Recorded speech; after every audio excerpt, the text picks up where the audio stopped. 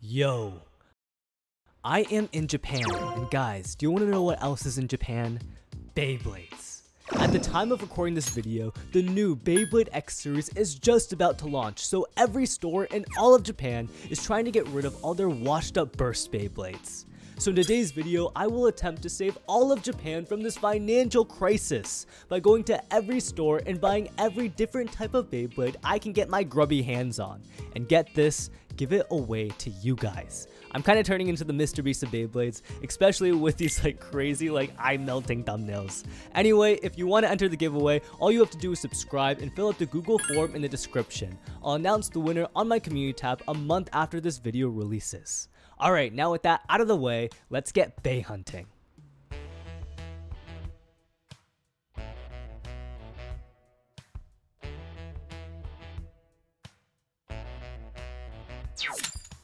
To start off, we went to what was advertised as the biggest toy store in all of Japan, Toy Park. But when we got there, we weren't so confident that we would find any Beys. Alright, so here we are at the biggest toy store. There's Jake. Yep. Alright, let's go inside. They better have Beyblades. They better have Beyblades. I hope they have Beyblades. It's advertised as the biggest toy store. I mean, Beyblades are kind of getting phased out, so I don't know.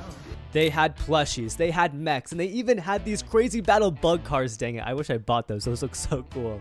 But sadly, no Beyblades in sight. At least that was until I saw this. A single random layer collection volume 2 with the prize Beyblade Poison Hydra. The box on screen, by the way, is empty. They literally locked this thing behind the counter and you need to ask staff to buy it. So it must be valuable. It's the only Beyblade left in the entirety of Japan. I thought I was doing Japan a favor by buying these leftover burst Beyblades, but it seems like they're a rare hot commodity. They're nowhere to be found. Anyway, I went up to the counter and bought the last Beyblade in the store and also some One Piece cards because One Piece is goated. So yeah, the first store we went to was kind of disappointing, especially since it advertised itself as the biggest toy store in all of Japan. So the next store we were going to would have to be bigger. What is bigger than the biggest toy store in all of Japan? We are going to the biggest toy franchise in the whole entire world. I'm sure you guys know what store I'm talking about. We are of course going to Toys R Us, my literal childhood, until they went bankrupt and turned my local one into a furniture store. Reality can be depressing at times. But luckily for us, there's still a thing in Japan, so let's go. There's Toys R Us, and there's the Statue of Liberty. This is so weird. It has the Statue of Liberty and the Toys R Us, both things I haven't seen in the US. When we entered the store, it was honestly magical. I was hit by a wave of nostalgia. It was like I was experiencing my childhood all over again. It looked just like the Toys R Us I went to when I was little. We even found these super cute Pikachu baby clothes. Wait, now they're gonna see where we can get together. Why are you always gonna make a weird thing? Anyway, after having a little fun, we finally arrived at the Beyblade section. Beyblade! Oh, Beyblade! Toys R Us was absolutely stacked. Compared to the Toy Park, they had a crazy amount of options.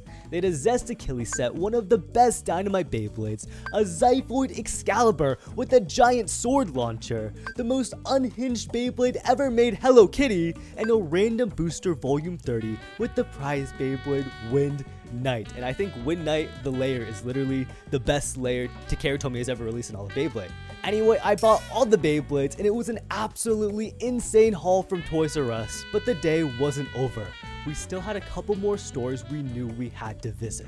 And the next store on our list isn't just a toy store, but one of the biggest stores in all of Japan. Bic Camera. They spelled Asia wrong.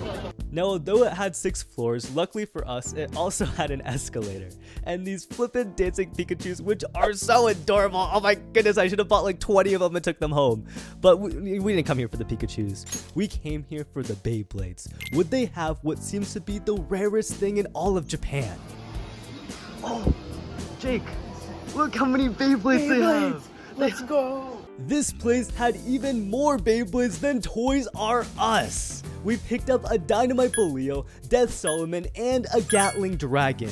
3 super powerful Dynamite Beyblades. But it wasn't dark yet, so our search for Beyblades wasn't over. We still had time to visit one last store.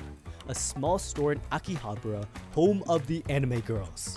It was inside of a shopping mall which contained all things anime, and I think every middle schooler around the nation would go crazy.